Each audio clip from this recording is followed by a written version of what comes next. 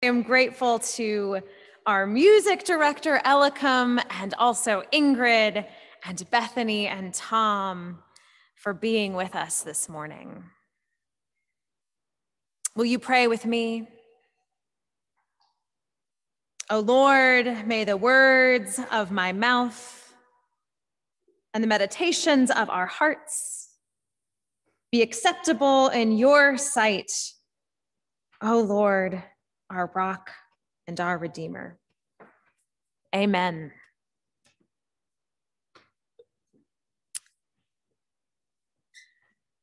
I struggle to find Michelle as I leave my therapy office. It's dark and cold, and I can't figure out where she's parked. So I trudge off in the direction that she indicated, stepping carefully to avoid those icy patches and the piles of snow. It's hard to tell who anyone is in these winter months of the pandemic. Everyone's bundled up, wrapped in scarves and coats and masks. But eventually I see Michelle's energetic curls bouncing toward me. We share an awkward pandemic greeting. I don't know if you all have developed your pandemic greeting yet. Mine is sort of enthusiastically waving with both hands. Michelle and I are both huggers, so it feels strange to greet her without a physical touch. We walk and talk for a bit, bearing the cold for just a chance to catch up. After a while, she presents me with a nicely wrapped bag, an ordination gift.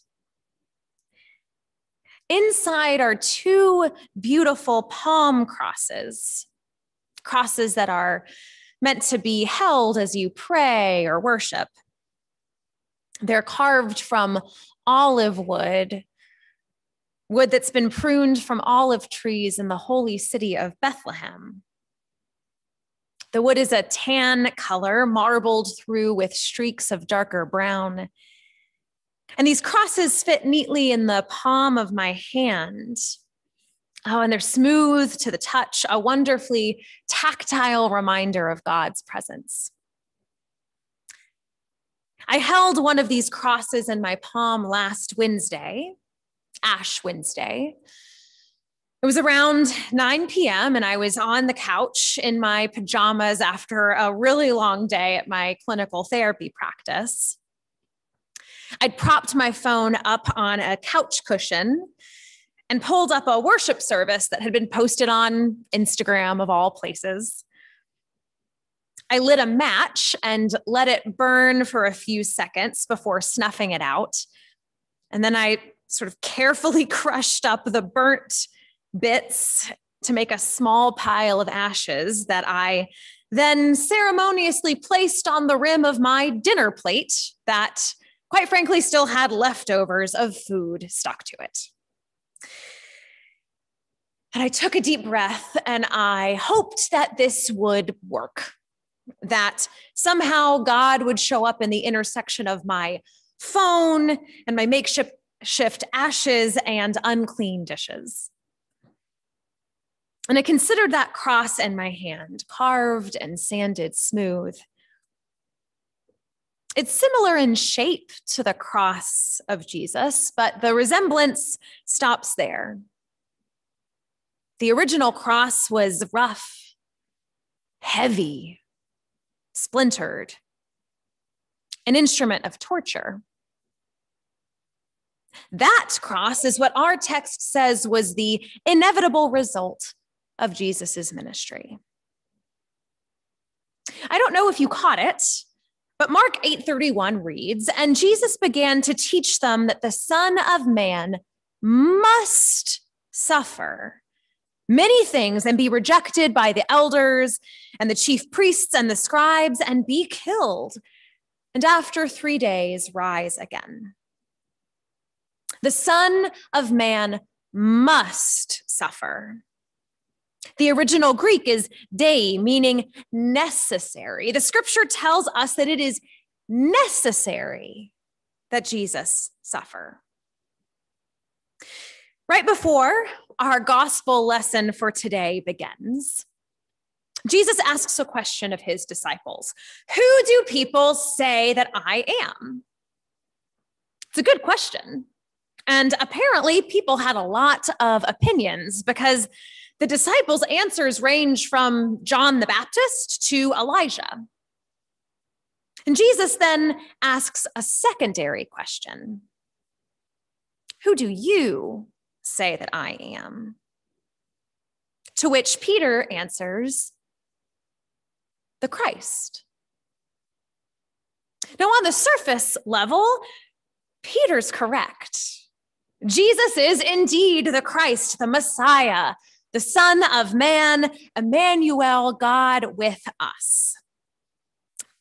But it turns out that Peter and likely other disciples don't really know what that means.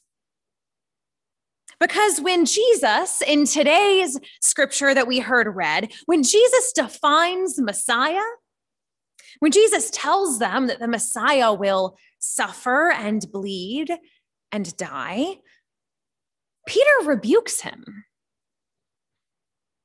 It can be hard for us to understand Peter's reaction.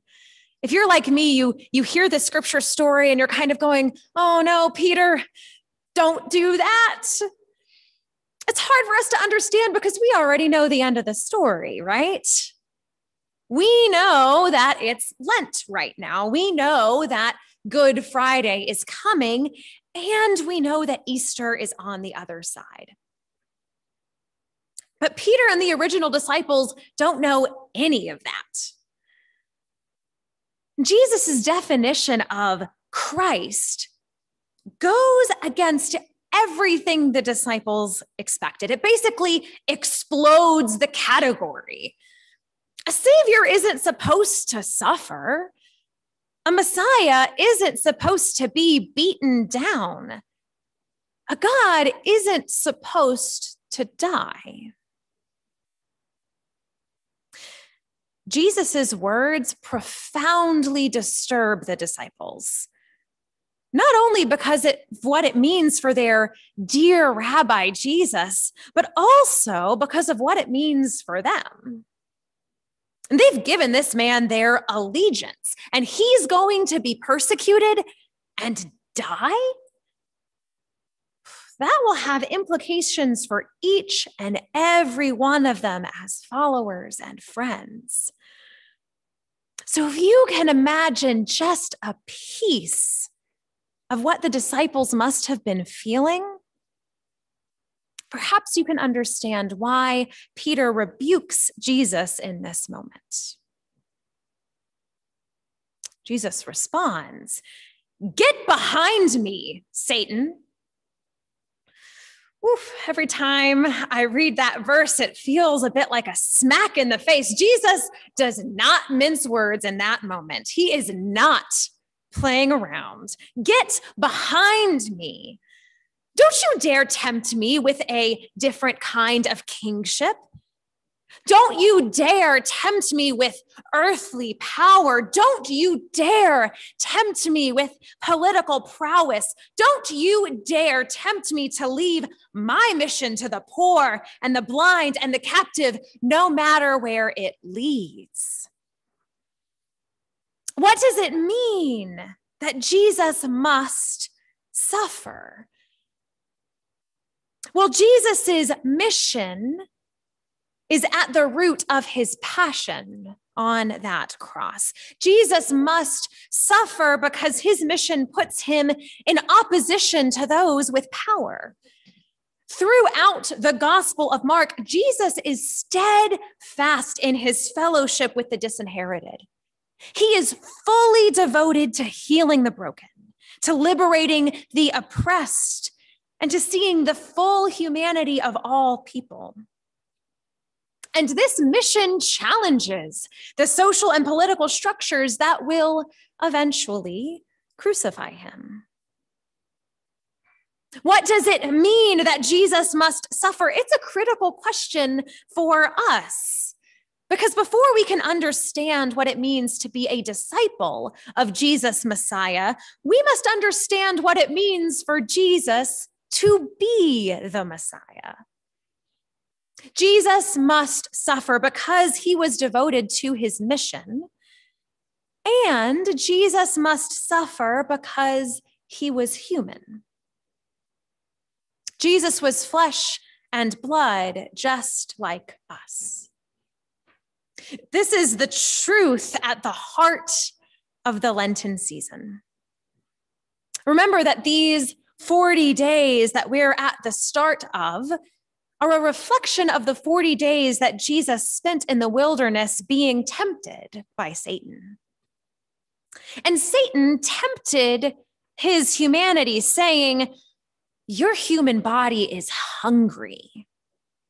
Use your power to change stones into bread. Oh, your human body, it's fragile. Let angels keep you from feeling pain. Your human body is finite. Command all kingdoms to surrender to you." And Jesus said no every single time, because Jesus committed himself to knowing us, humans, fully. Jesus had to suffer because to be human is to encounter suffering. I held my palm cross on Ash Wednesday, and that's what I thought about. I thought about suffering. And my mind turned to Ash Wednesday last year. Do you remember Ash Wednesday last year? It was the last holy day that I spent in person with you. And Tom, it's so fitting that you're here this morning because you played for Ash Wednesday. And on that day, we prayed and we thought about ashes and we reminded ourselves that we are dust. And we entered into Lent, and I thought that Lent was only going to be 40 days. Lent has been 368 days, as far as I'm concerned. This has been the longest Lent of my life. We've spent 368 days in the ashes. We've spent 368 days being made so very aware that to be human involves suffering. I felt the pang of that human suffering when Al died. I felt the pang when there were no pancakes and eggs in the social hall on Easter morning. I felt the pang when members of our congregation got sick. I felt the pang when Noah and I had to cancel the wedding that we had dreamed about.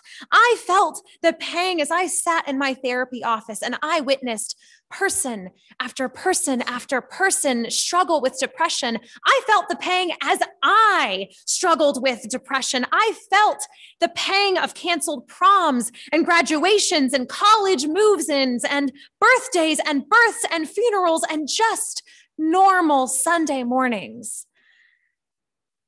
So this Ash Wednesday, I clutched my palm cross and I smeared crumbled up ashes on my forehead and I cried. As theologian Kate Bowler asked, "What do we know about the world now that we know that God bleeds and dies?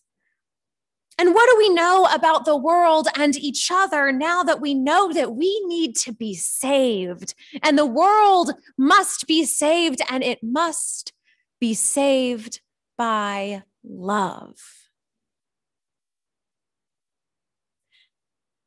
In the scripture, Jesus calls to the crowd.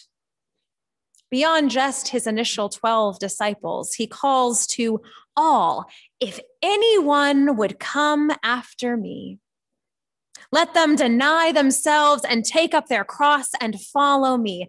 For whoever would save their life will lose it.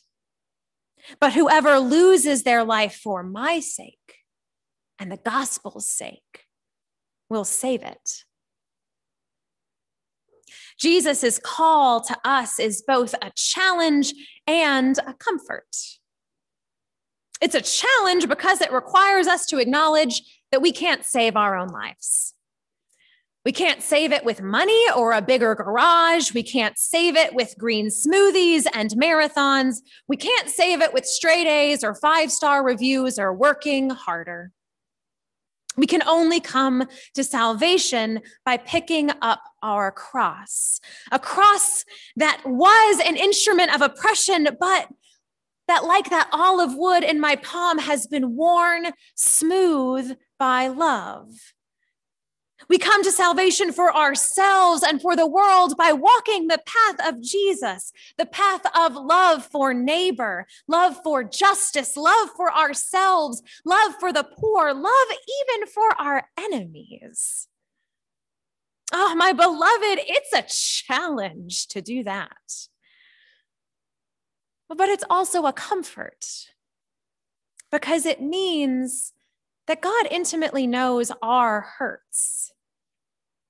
A God who bleeds and dies knows what it's like to be scared and in pain and to grieve. And that is such a comfort to me in this longest Lent because I know that there's nothing I can't bring to the foot of the cross. And of course, to be human isn't only suffering. That's part of Lent too. To know full humanity and to be human, it's also laughter and joy and intimacy. The cross reminds us that suffering is real, but as the Reverend Nadia Bowles-Weber puts it, it's not the realest thing.